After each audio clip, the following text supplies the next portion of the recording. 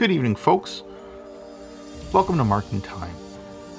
Back in 1989, I was 20 years old, and my girlfriend and I decided that we were going to go on an East Coast vacation through Nova Scotia and Prince Edward Island. While we were traveling around Charlottetown, we came across this outdoor market. In one of the booths, we found a box like this sitting out there. And when I asked the man, I said, "What's in those boxes?" He said, "Those, my friend, are Soviet military watches." He said they were authentic Soviet military watch, and I believed him. It was made by a company called Gruen. It had the Soviet emblem on the front. It had the red star. It said CCP on it.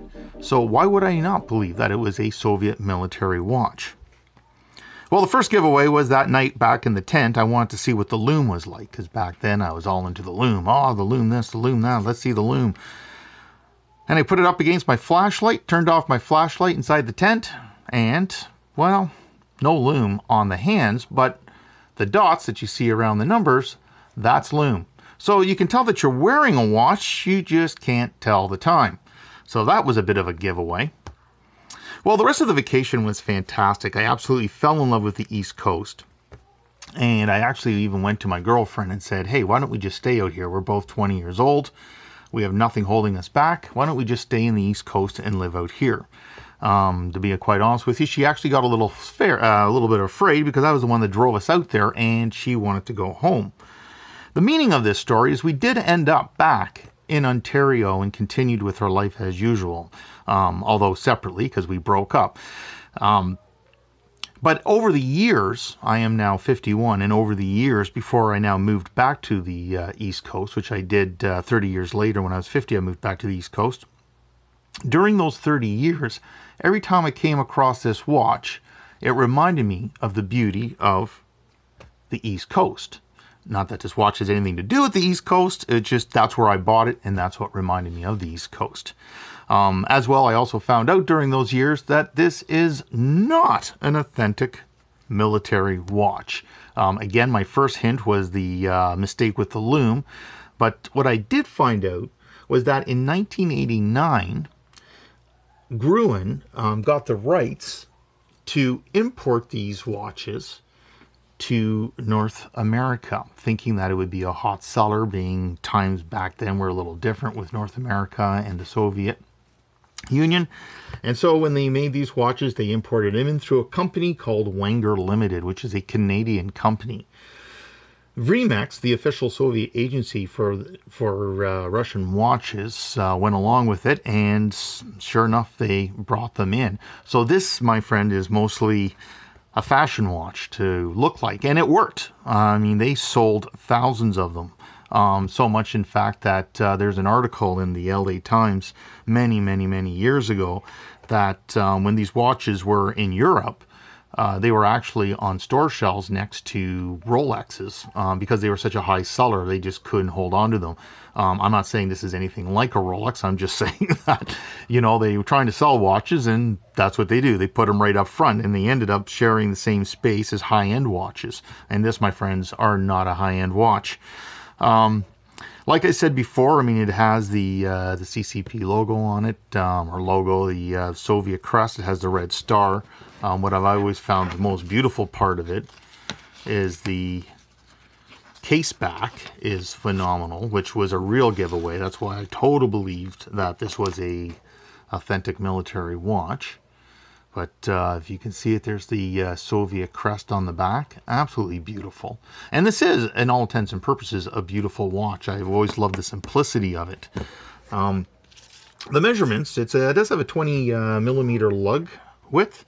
It's a 38 millimeter case diameter, 46 millimeter from lug to lug across. What powers this little baby is a Peugeot 7-joule movement known as the P2456. It's a battery watch.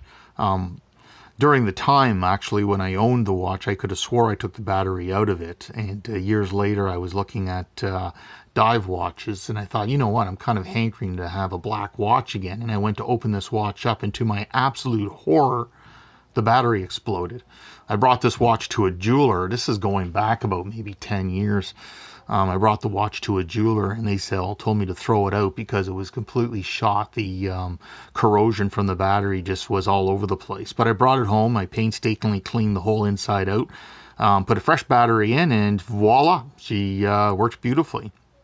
Another interesting feature about this watch, which I always thought was kind of cool, if you notice that the crown is massive, and if you have a good sight line here, you can see it's hinged, and this is a crown protector, and you just screw this off. There's a little rubber gasket, and there's your crown there. It's a tiny little thing with such a big lug width on it, or lug width, I'm sorry, big crown protector on it. It did come with it originally a leather band, which disintegrated. Leather bands and I don't seem to get along very well. I guess because I really wear a watch. I don't just buy them for looks, but I actually wear them. I wore this for about 4 years straight, and the original leather band, which was beautiful, but just fell apart.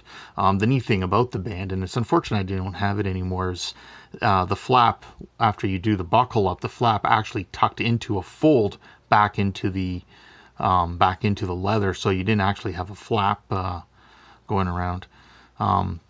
So yeah, like I said, that disintegrated. It's got a nice thickness to it. It's beautifully simplistic. I love this watch. But anyways, so that's the story behind my little Gruen Soviet watch here. You still find these on eBay.